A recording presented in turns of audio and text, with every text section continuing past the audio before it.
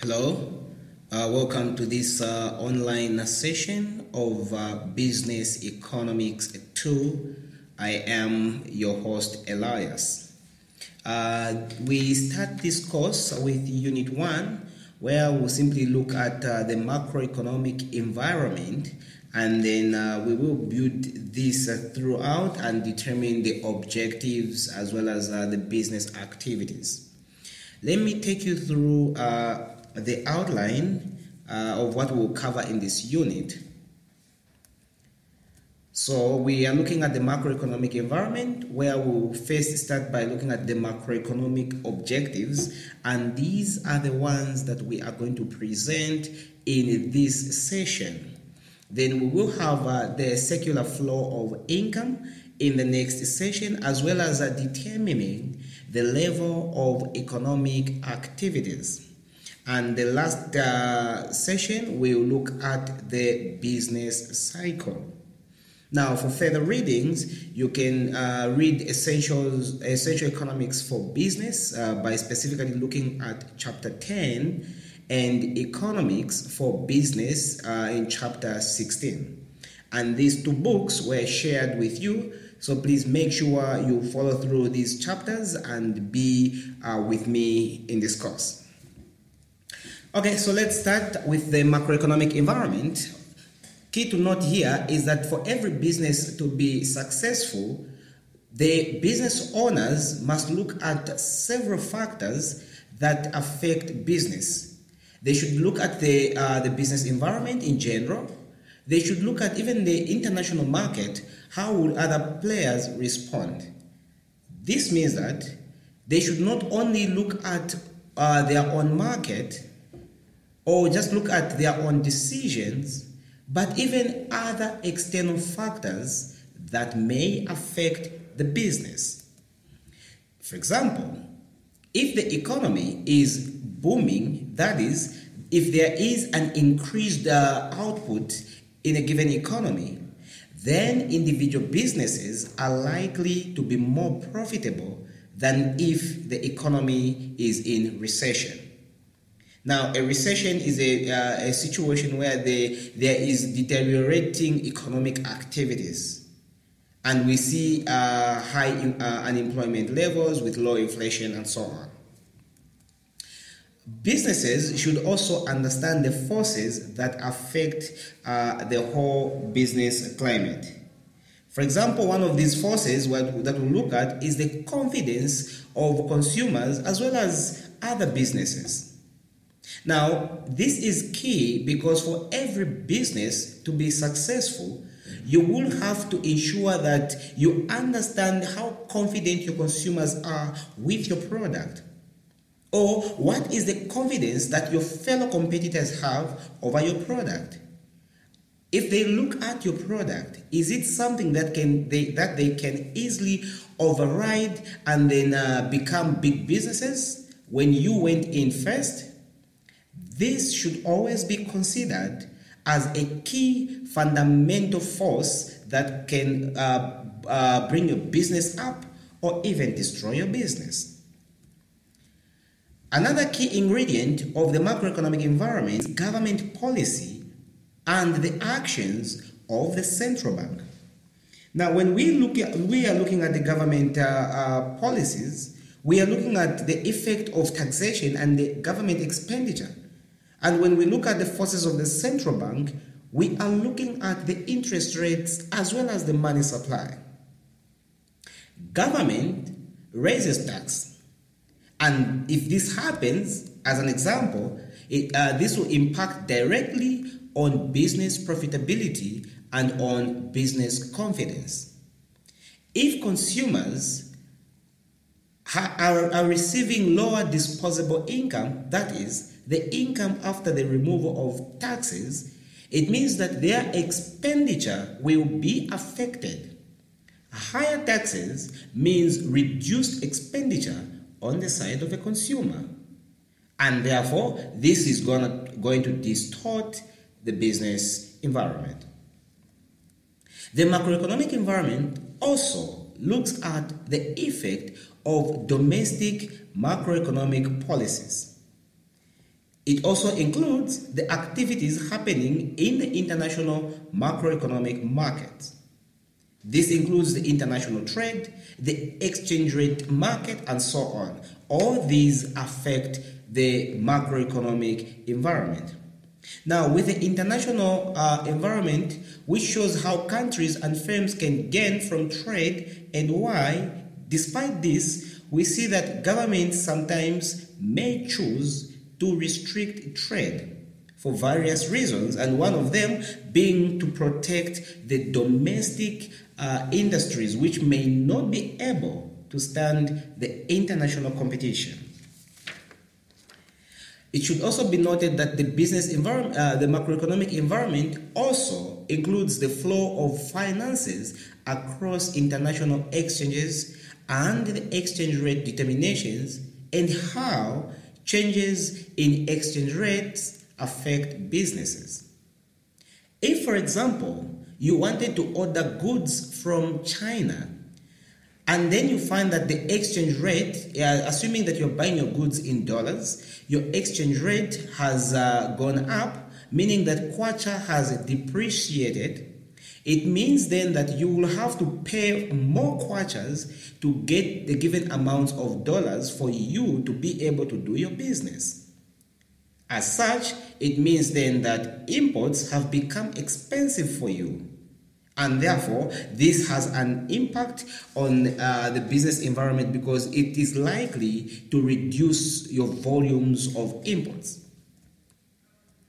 Finally, the macroeconomic environment also looks at attempts by governments worldwide to coordinate their macroeconomic policies. With this, then, we can say that there are several macroeconomic variables that governments seek to control. And through, the macroeconomic environment will influence all aspects of businesses, including their markets, their costs, and their potential profitability. There are 6 main elements that we use to influence the macroeconomic environment. These areas include the economic growth of a given nation, the levels of unemployment in a given nation, the inflation rate. We also have the balance of payment, the financial well-being of the given nation, as well as the financial stability. With the discussing of macroeconomic objectives, we are going to look at these objectives in line with these 6 key areas which influence the macroeconomic environment. Let's start by looking at the economic growth. Now, economic growth simply refers to the percentage increase in output over a 12-month period. That is, we are looking at the percentage increase in the output in a given year. With this, governments aim to achieve economic growth over a long term. Now, it should be noted here that this growth is supposed to be a stable kind of growth and not just growth high levels which are beyond, which cannot be controlled. So, they will aim for a stable rate of economic growth, which avoids both short-term rapid growths that cannot be sustained and periods of recession. So, if we are to look at economic growth, we need to have a long-term growth that will bring the output of a given nation to continue increasing over a specified period of time. As opposed to seeing growth today and a recession tomorrow, government's goal is to achieve a stable growth that is sustained over a given period of time. The other variable that we'll look at is the unemployment.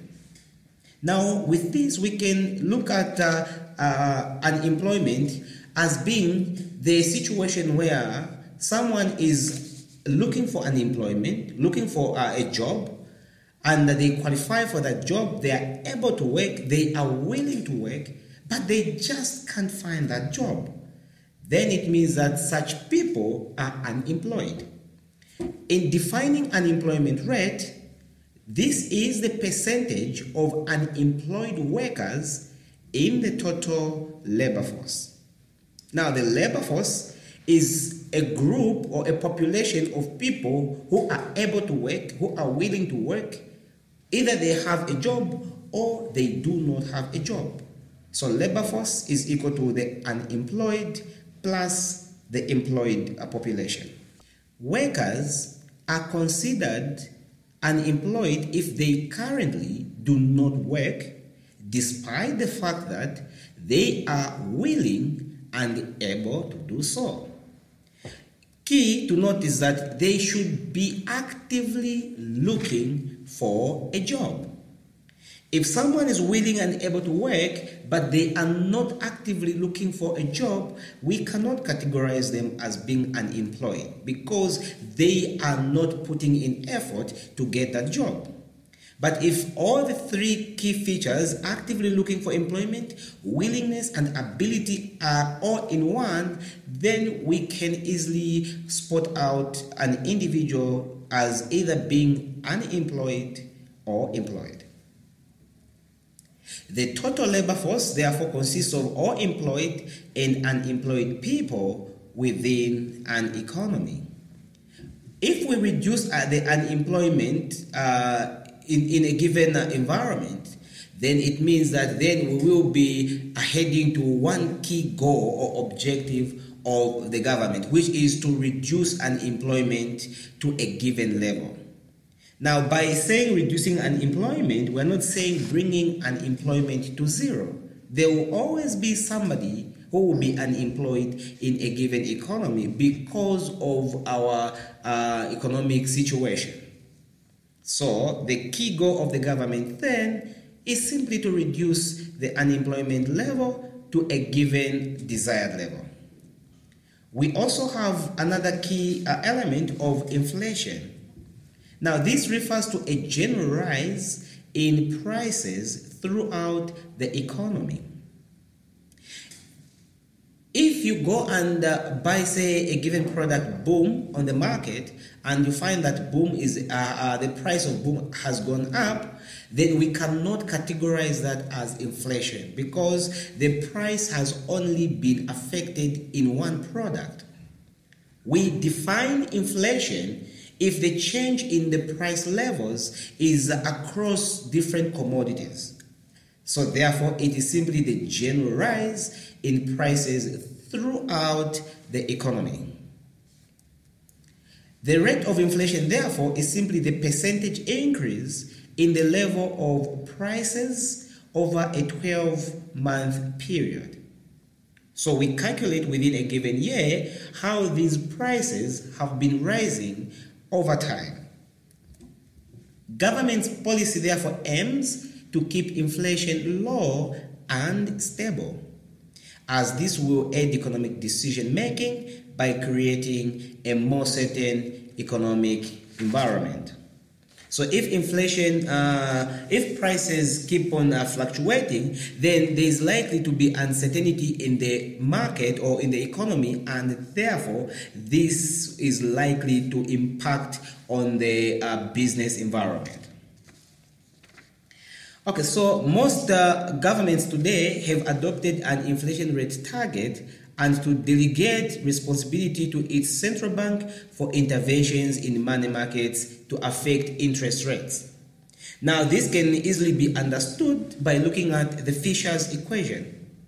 So if we follow through the Fisher's equation, which shows the relationship between interest rates and inflation rates, we will be able to understand how governments expect the central bank to influence interest rates through the inflation rate. So real interest rates therefore is approximately equal to the nominal interest rates minus the inflation. With this, if we see that inflation is high, it means that the real interest rates will be low. If the nominal interest rate is high, holding inflation rate constant, then the real interest rate is will be high. The opposite is true. If real interest rate is high, holding inflation rate constant, then it will tell you that therefore nominal interest rates are likely to be high. A low and stable rate of inflation in turn affect the business climate and confidence and can help to encourage investment. The question I'll ask you, which you will have to think about and then get the solution, is why do you think this is the case? That if you have a low and stable inflation rate, which is likely to affect the business climate and confidence and therefore help encourage investment, why should this be the case? Let me give you, let me not call it a class task, but an example. If a loan has a 12% interest rate and the inflation rate is 8%, what is the real return on the loan? If a loan has a 12% interest rate and the inflation rate is 8%, what is the real return on the loan? Now, to answer this question, we use the Fisher's equation. So, let's denote real interest rate with capital R, or real return, which will be equal to nominal interest rate, small I, minus inflation, which we're going to use pi. So real interest rate is equal to nominal interest rate minus inflation. And if we do this, we have our nominal interest rate. So if a loan has a 12% interest rate, so this interest rate, which you are physically seeing on a given loan, or which you are hearing on a given loan, is the nominal interest rate. So we will have the 12% here, 12% minus the inflation rate of 8%. So minus 8%. And if we do this, we will have our real return on a loan of 4%, according to the Fisher's equation.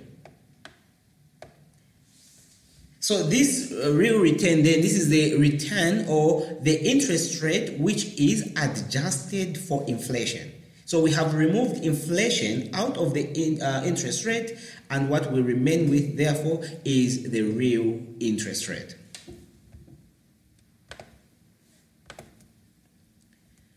The other key objective is has to do with the balance of payment. Now, the balance of payment is simply the record of the country's transactions with the rest of the world. So remember, I would want to urge you that all these features, key elements that we are seeing here, we're going to look at them in more details and then describe what they are and why they are important for a given economy.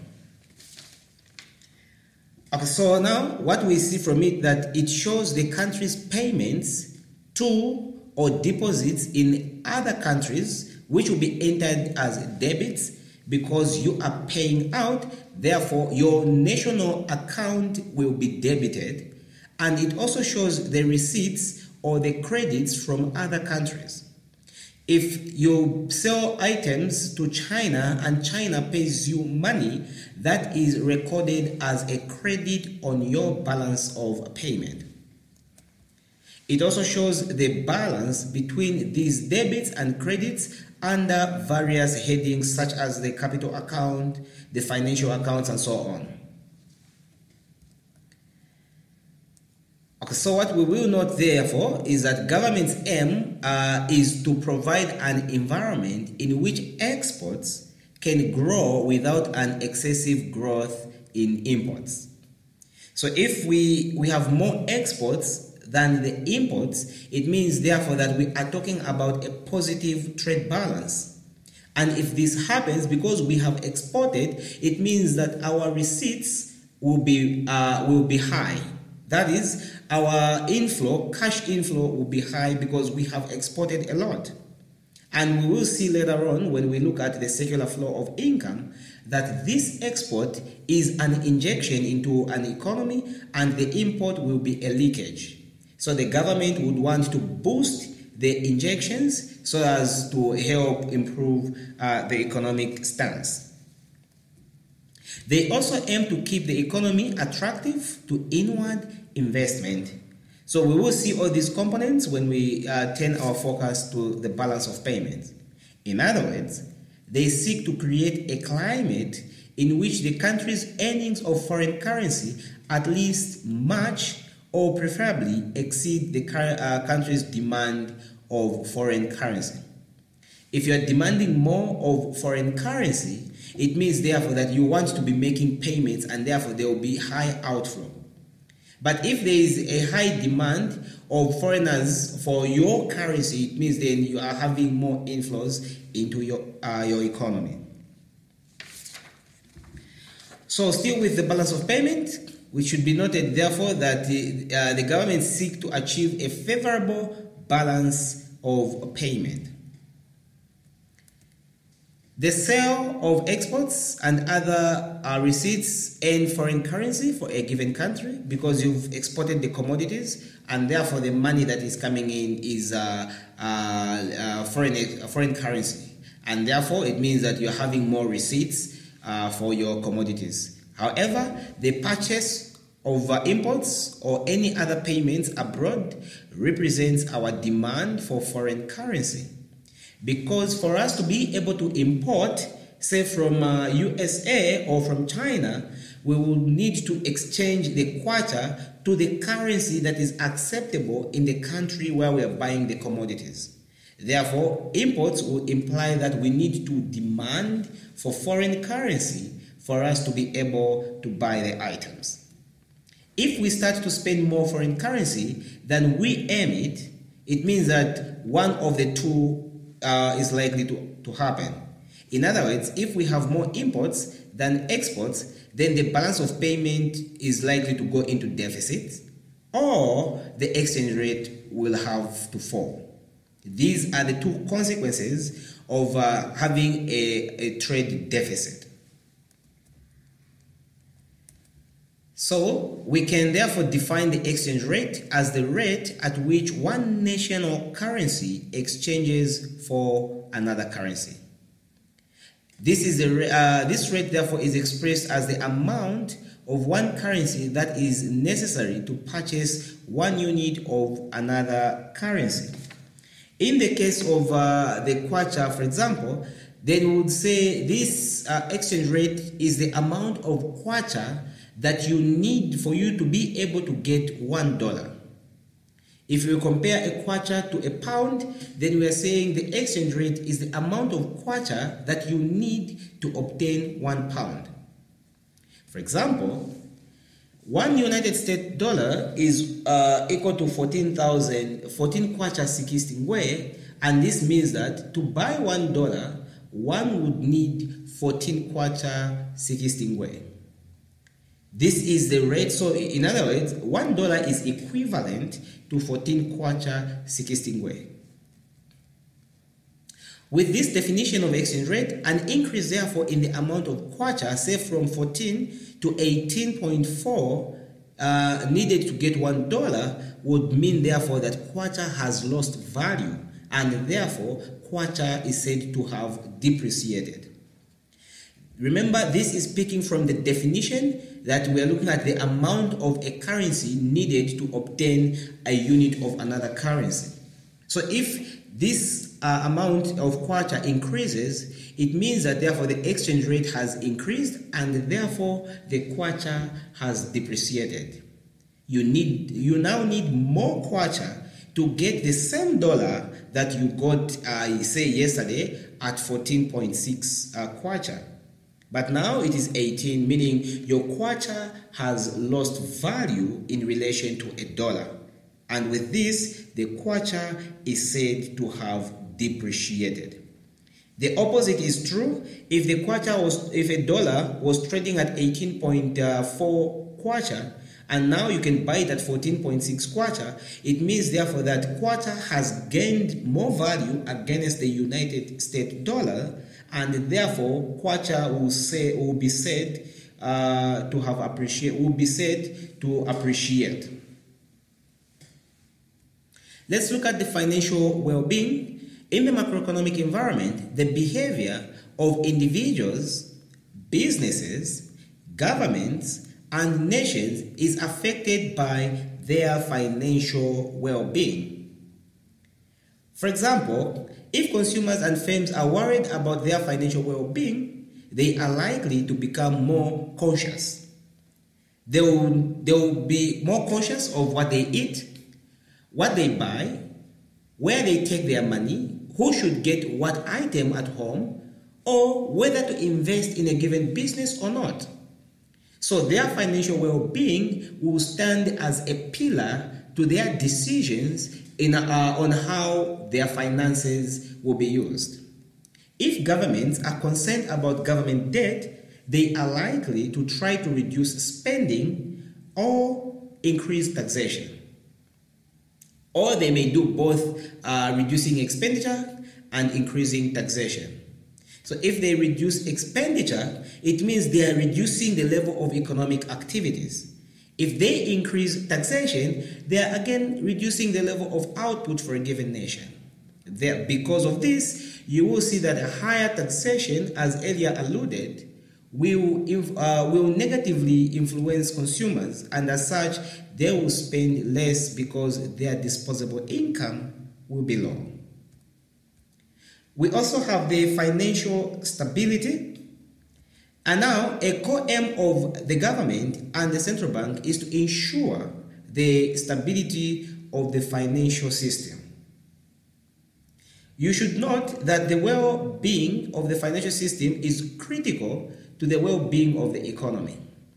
If the financial system is not well taken care of, there are a number of consequences that may come out, which may be tedious for the government and the central bank to handle if not carefully aligned to their policies.